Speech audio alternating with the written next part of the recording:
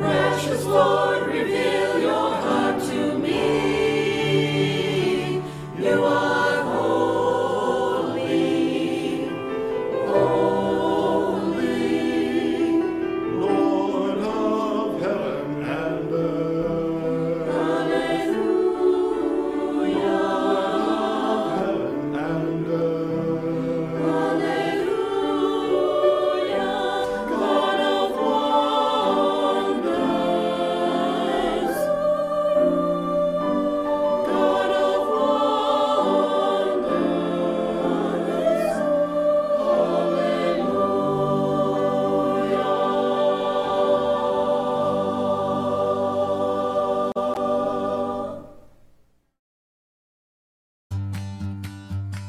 Hello, everyone. It's me, Chuck from Chuck Knows Church, with another simple idea during this time of crisis. There are things we can do.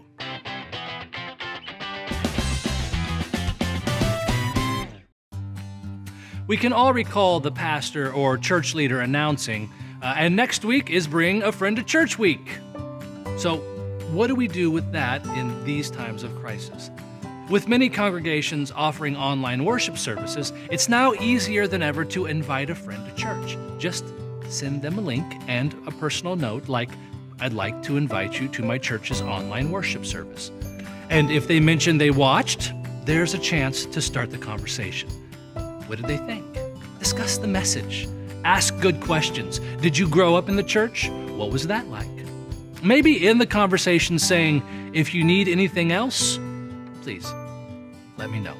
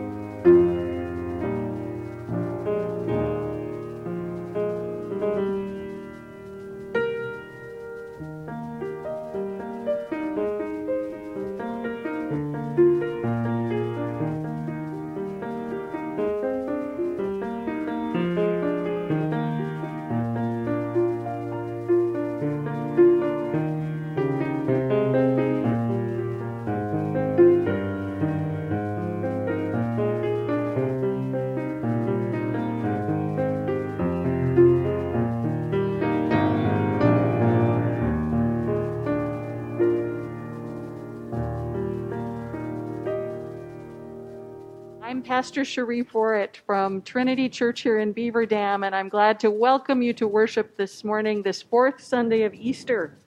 We hope this finds you safe and well and enjoying the sunshine of this spring day.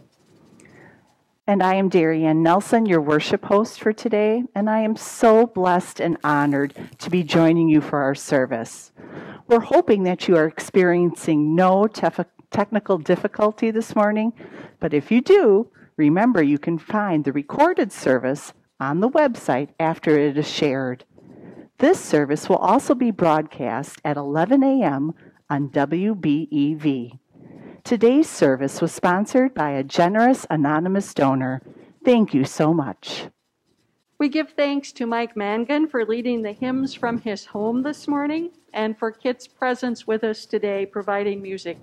We're also grateful for the gifts of our tech crew shared so generously with us throughout this time. We are also grateful for all the efforts of people who keep our ministry going, for lunches that were assembled for the playground movement last weekend, for deliveries made this week. Our community is blessed by your care.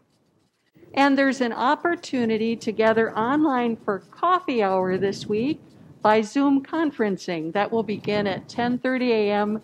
this morning. So we hope you'll meet us there in the coffee hour, and everybody will have a small group that they'll have opportunity to talk with.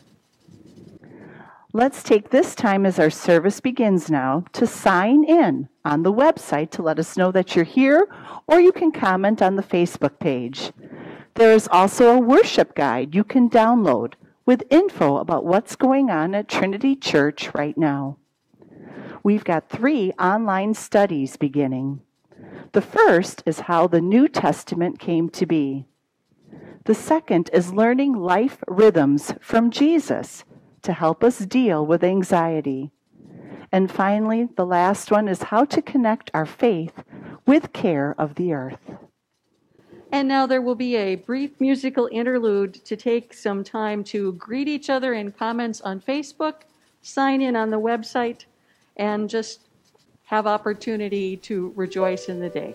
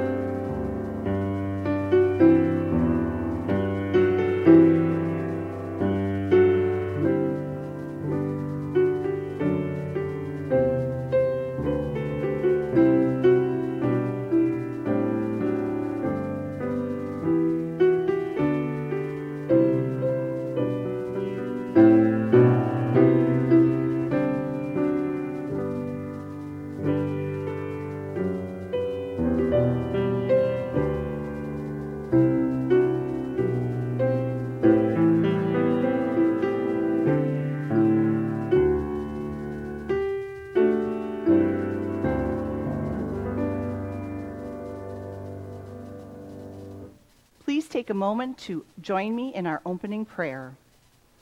Loving Shepherd, some days we feel threats all around us. Gather us to yourself, that we might dwell secure in your ways. Deliver us from evil, that we might build a community where all may dwell secure. Mark our fellowship with study, prayer, communion, and the sharing of our possessions with those in need. Amen. One of my favorite things about worshiping here at Trinity Church is that we are blessed with so many talented musicians. And today we will be hearing from one as Josh Hunick shares Brethren, We Have Met to Worship, an instrumental solo.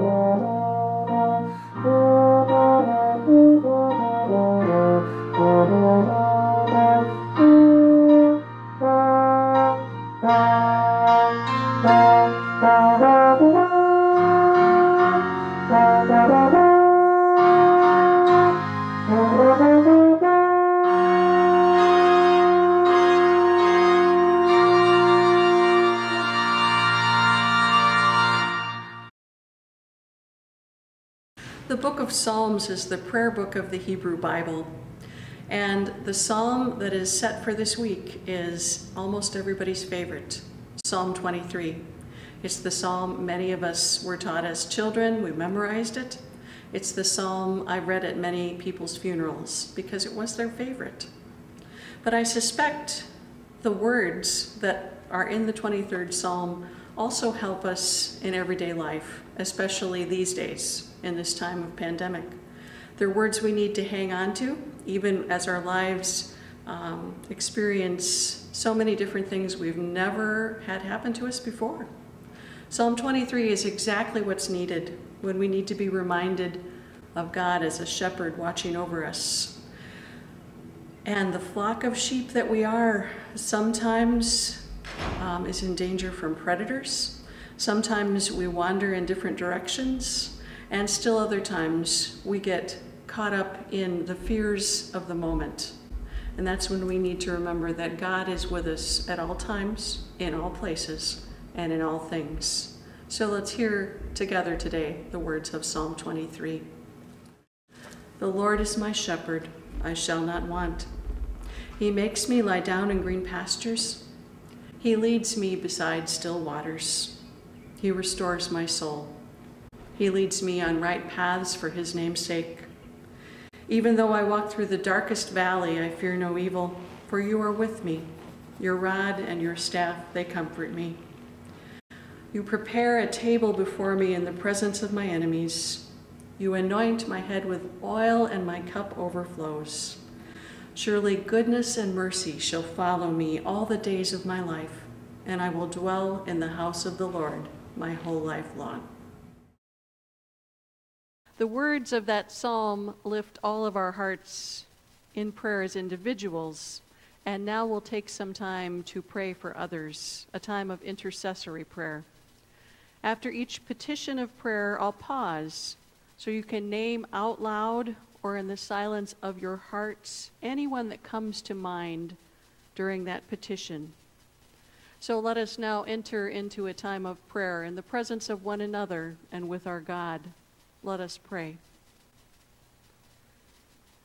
O gracious God, the vigilant shepherd of our lives, today we pray for persons who are finding their way to walk with your flock, discovering your help for their life's journey.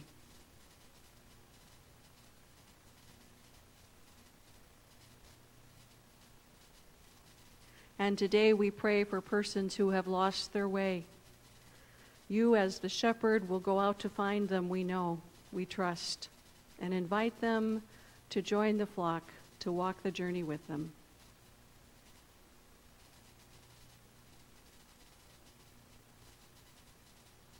Today we pray for faithful servants who prepare to lay down their burdens in this life and go home to be with you. Provide the comfort of your presence and your love.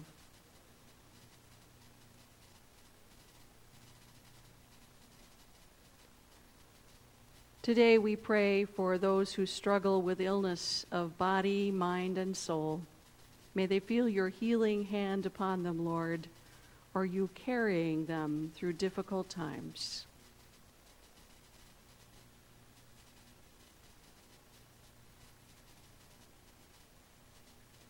Today we pray for those who are grieving loss.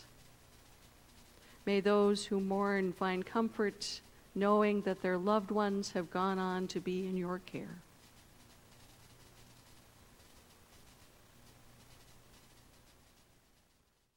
Today we give thanks for the ways you gather us in your care, Lord.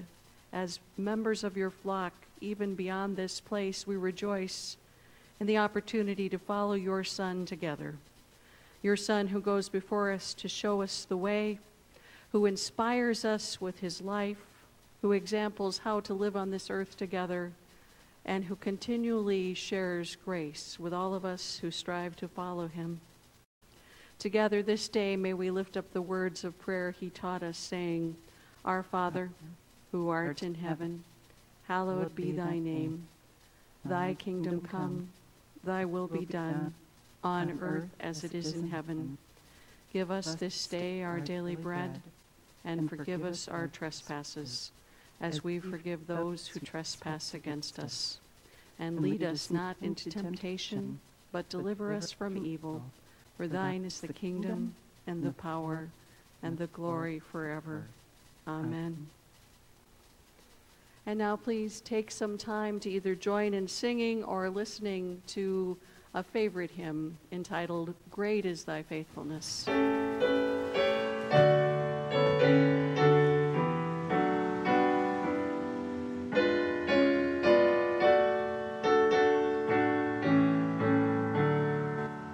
Great is thy faithfulness, O God my Father. There is no shadow of turning with thee. Thou changest not, thy compassions they fail not. As thou hast been, thou forever wilt be. Great is thy faithfulness, great is thy faithfulness. Morning by morning new mercies I see. All I have needed thy hand hath provided. Great is thy faithfulness, Lord, unto me. Summer and winter and springtime and harvest, sun, moon, and stars in their courses above, join with all nature in manifold witness to thy great faithfulness, mercy, and love. Great is thy faithfulness, great is thy faithfulness. Morning by morning new mercies I see. All I have needed thy hand hath provided. Great is thy faithfulness, Lord, unto me. Pardon for sin and a peace that endureth, thine own dear presence to cheer and to guide, strength for today and bright hope for tomorrow, blessings all mine with 10,000 beside. Great is thy faithfulness, great is thy faithfulness. Morning by morning new mercies I see. All I have needed thy hand hath provided. Great is thy faithfulness, Lord, unto me. Our scripture reading for today comes from the book of Acts, chapter 2, verses 42 through 47. I'm hoping you have a moment to grab your Bible and join me.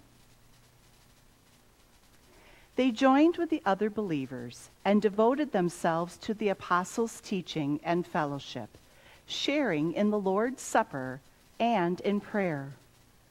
A deep sense of awe came over them all, and the apostles performed many miraculous signs and wonders. And all the believers met together constantly and shared everything they had. They sold their possessions and shared the proceeds with those in need.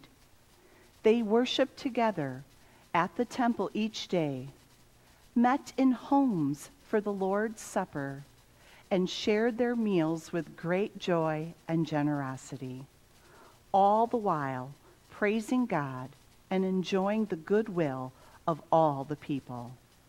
And each day the Lord added to their group those who were being saved. This is the word of God for the people of God. Thanks be to God. Amen.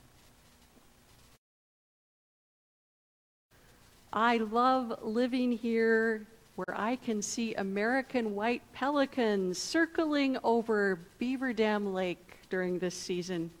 I hope that you've seen them too, because if not, you've got to get out and take a look for those big white birds that have black tip wings and fly in formation, circling and looping all together. They look as though they're having a great time coasting on the air currents together. They look like they're playing. Flying together, they're practicing what is called collective behavior, when individuals act as one. That's most visible in birds, as we see geese flying in V-shaped formation when they're migrating, or a flock of starlings swooping through the air almost as though in a pattern before they nest for the night. Birds do this because it's easier. It creates less wind resistance for those flying behind the leaders, and they take turns leading. Sometimes that's why people do this as well. It's often the path of least resistance to do what everyone else is doing. But sometimes we, as Jesus followers, need to make a choice to act differently than the rest of the world. Since the first disciples, there have been times that disciples did not do what everybody else was doing, like worshiping God instead of the Roman emperor, or speaking to neighbors with love rather than arguing or speaking hatefully. When we must resist going along with the world, we're strengthened by being able to do that together, by having collective behavior that we practice together as the body of Christ. Today's scripture is from the book called The Acts of the Apostles, and it tells us about the early community that Jesus' followers made in Jerusalem after he descended into heaven. It's a glimpse of what that community was able to do by the power of the Holy Spirit poured out upon them. And what happened between them was so unusual it created awe, almost fear, when the signs and wonders the apostles performed drew their community together to continue Jesus' ministry. What was most awe-inspiring was that everybody agreed on what was important. Everybody shared common understanding. Scripture tells us all who believed were together and had all things in common. The Greek definition of friendship in that day was holding all things in common. This account describes a community held together by common beliefs and values, not just by saying they had those beliefs and values. The community was living those beliefs and values in what they prioritized, like passing on Jesus' teaching, sharing relationships in fellowship, strengthening those relationships as they shared food and goods, and praying together. All as a community, all of those things happened with them in community together, because they were committed to caring for one another's spiritual and physical well-being. Their community was modeled on Jesus' ministry, and they agreed together on what was most important, rare even in that day. This was after all the drama of the Holy Spirit being poured out upon them at Pentecost. Pentecost was a one-time dramatic moment. And now this is a glimpse of what everybody hoped would happen for the ordinary, everyday lives of Christians, of people who follow Jesus. Back in Jesus' time, Jewish families and friends and neighbors would go to worship together, and then afterwards they'd share a meal that was symbolic of their social and spiritual relationship that they shared between them. And early Christians continued those traditions, probably for the same reason some of our folks in our community go out to breakfast after worship in the times we have opportunity to do that, though not lately. Just as others have the tradition of taking time to share coffee hour, another thing we're missing right now. We do those things because it strengthens the relationships we have between us. And when we're taking a look at what we do together as Christians, we consider whether what we're doing strengthens our community of faith. Does it help build relationships of fellowship between us? Does it help us share what we have together, our food and our goods? Does it help us pray together?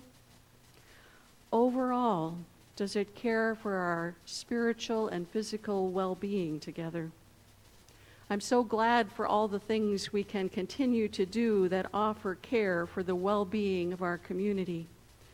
Because when we're part of one body together, the behavior we choose to collectively practice together affects the whole body. In this time of pandemic, that shows up in incredibly literal ways.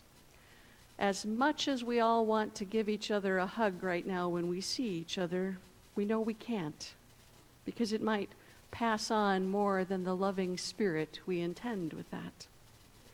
But these days, there are times we struggle in other ways to hold all things in common and work out what's most important.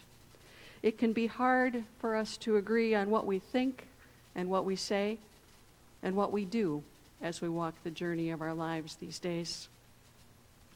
We know that right now in our state and in our country, we don't all agree on the next steps of our pandemic response. There are many perspectives.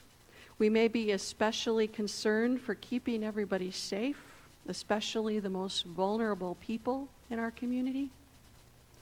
Others among us are concerned about the need to reopen our economy, concerned about the stores and services that are the livelihood of people all around us, the farmers, the hairdressers, the restaurants, the retailers.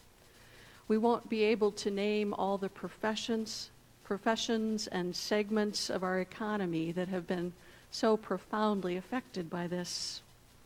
But this is more complicated than just two views on this, as we also hear concern for persons required to do essential work to keep things going, who are fearful for their own lives and the health of their families. Christ, first and foremost, calls us to care for vulnerable people throughout our community. Vulnerability looks many different ways these days, from compromised immune systems to families struggling to feed kids to people who are just plain feeling threatened.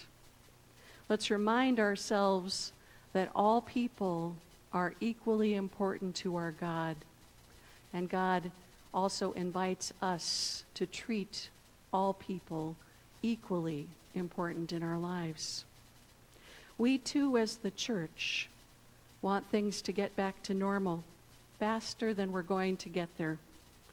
But to be truly part of a community of disciples that holds all things in common, we have to find a way to care for the spiritual and physical well-being of one another.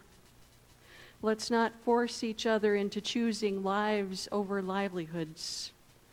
Livelihoods can somehow be rebuilt, but lives lost cannot be restored. In the days ahead, it may not be easy to find what all of us hold in common together. That's been rare since the beginning of Christianity, awe-inspiring when it happens.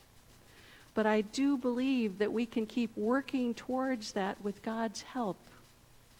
And the way forward together is somewhere in the tension of these discussions we're having between us right now. May we continue to live as friends in Christ. And may we leave behind anything that gets in the way of that. And in doing so, may we find what we must do together, the collective behavior of people who follow Christ. God will guide us to that if we trust God in all things. Amen. I would now like to invite you to a time of reflection and offering. Let us consider what we can offer to support the ministry of Jesus Christ's Church, wherever and whenever we can. Please support the ministry of your church, wherever and whenever you can. Trinity Church receives gifts on the website via the Donate Now button, or through the Giving Plus app by finding our church in our zip code, or by a check mailed to 308 Oneida Street, Beaver Dam, Wisconsin, 53916. Let us now enter a time of reflection as we consider ways to offer help and support. While Kit plays, My Shepherd Will Supply My Need.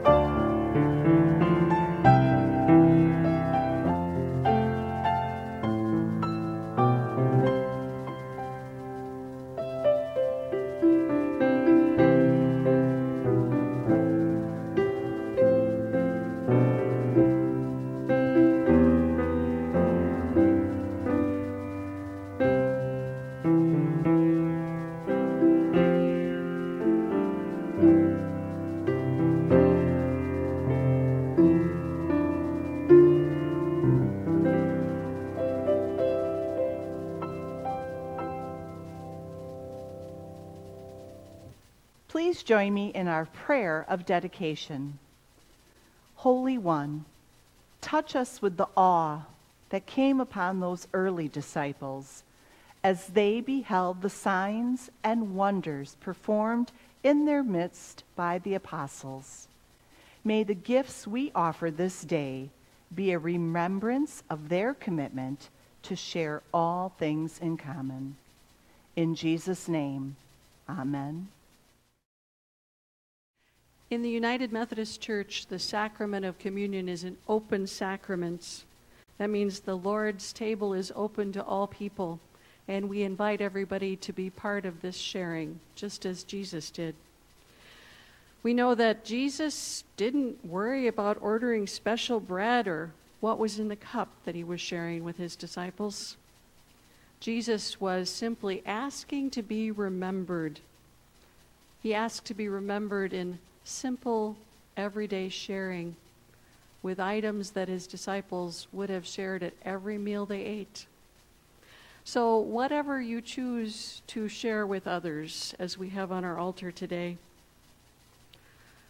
we know that the Lord will be glad for the sharing, and what you do will be just right.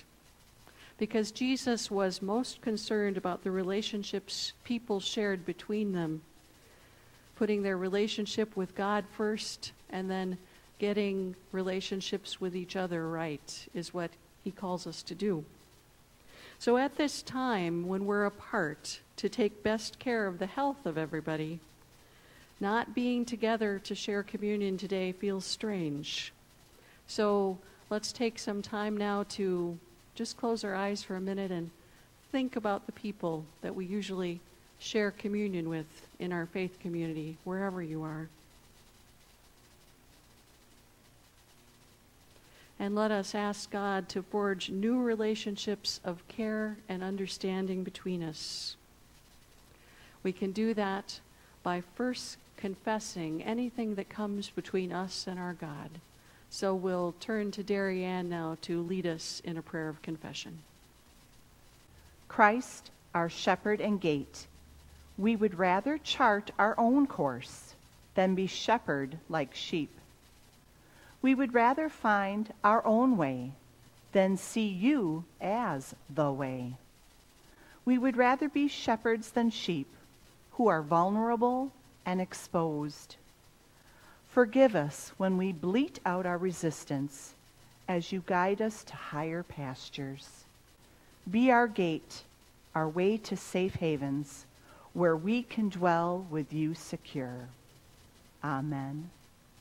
And now hear these words of assurance.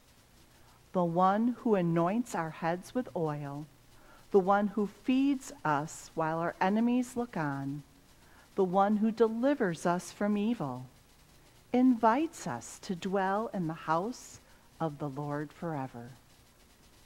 On the night Jesus gathered up his disciples before he gave himself up for us, he took bread and he gave thanks to God. And then he broke the bread and he gave it to his disciples, saying, "Take and eat, for this is my body. Do this in remembrance of me." And when the supper was over, he took the cup and he gave thanks to God.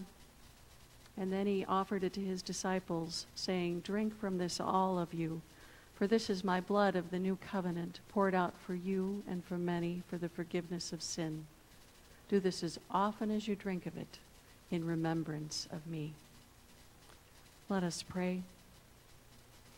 Gracious God, pour out your Holy Spirit on us gathered here and on these gifts of bread and cup, so that they may be for us the body and blood of Jesus our Christ, and so that we may be for the world the body of Christ, redeemed and sanctified by his blood, as we walk the journey of following Jesus Christ together. Amen.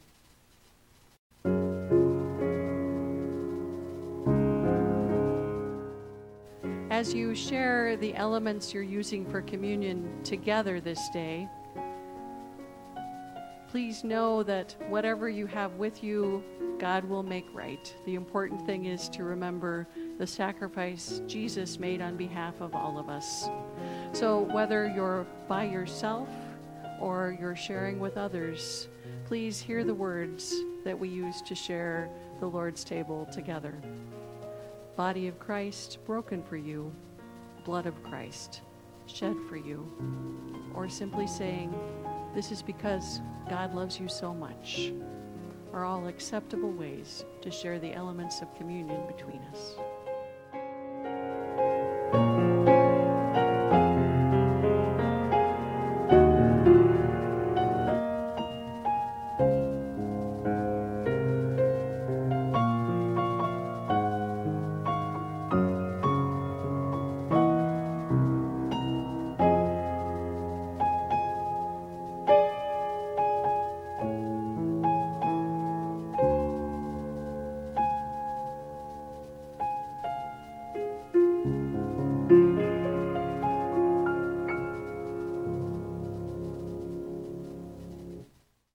Please join us now with the hymn, Walk With Me.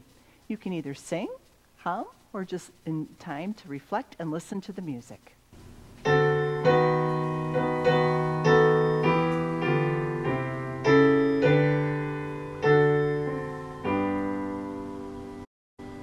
Walk with me, I will walk with you, and build the land that God has planned, where love shines through. When Moses heard the call of God, he said, Lord, don't send me. But God told Moses, you're the one to set my people free. Walk with me, I will walk with you, and build the land that God has planned, where love shines through. Now Peter was a most unlikely man to lead the flock, but Jesus knew his holiness, and he became the rock. Walk with me, I will walk with you, and build the land that God has planned, where love shines through. Young Mary Magdalene was sure her life could be much more, and by her faith she dared to let God's love unlock the door. Walk with me, I will walk with you, and build the land that God has planned, where love shines through. And when you share your faith with me and work for life made new, the witness of your faithfulness calls me to walk with you. Walk with me, I will walk with you, and build the land that God has planned, where love shines through. Going to close with some final announcements for you today. Please join us following right after this service for a children's time. Today it is being led by Carrie Vinovich. Also, I want to remind you about our coffee hour, which will begin promptly at 10:30. And finally, next Sunday is Mother's Day. And we will be celebrating Mother's Day in a unique fashion this year, so we're looking for some help. If you could please submit a photo of yourself with your mother, that would be wonderful. We're looking for those submissions by Wednesday, so get your cameras out and take some pictures, kids, with you and your mom. We look forward to celebrating next Sunday, Mother's Day, with you. Friends, as we walk the journey of following Christ, may we seek what we have in common and start there so that we can say yes to walking together on that journey, yes to walking together to strengthen and encourage each other from day to day. Amen.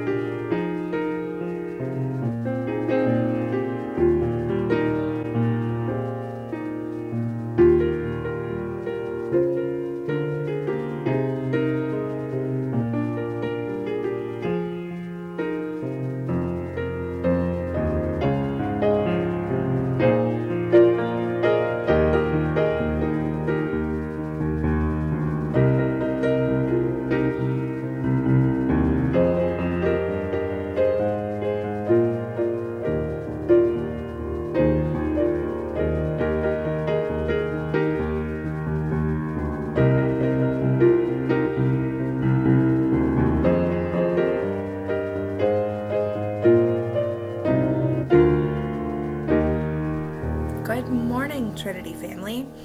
I am happy to be here bringing you our children's time this morning. So the Bible story today talks about the early church and what that was like. Have you ever experienced something that was so awesome that you just couldn't wait to tell someone else about it? That's kind of exactly what our story is about today. So God uses his church to spread blessings to others.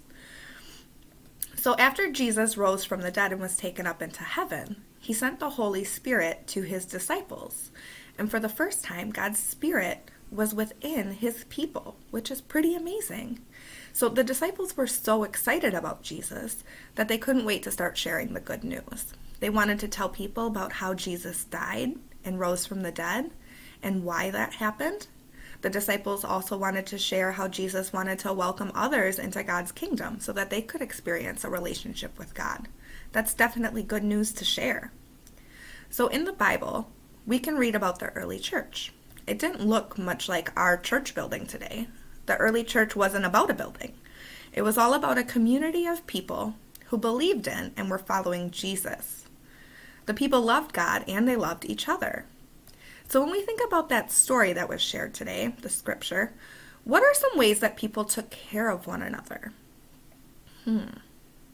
They prayed for one another and they helped those in need. They sold their belongings and took the money from it and gave it to those who needed it. They shared food and clothing and homes. They fed others. And when they were all together to worship God, they ate and broke bread, they shared the good news, they prayed, and they shared the love of God with each other. That's a lot like we do today, isn't it? God uses his church to spread blessings. And God used the early church to spread blessings to others so that the church could continue to grow. The Bible tells us that more and more people were believing in Jesus every day. God uses the church today for the same purpose. God wants his people to love him and to share his love with other people. Do any of you have trees in your yard? I have a few trees that are on our yard line between us and our neighbors. What happens to those trees in the fall? They lose their leaves, right? So at first it makes me kind of sad when all those leaves start falling. It means that it's the end of summer.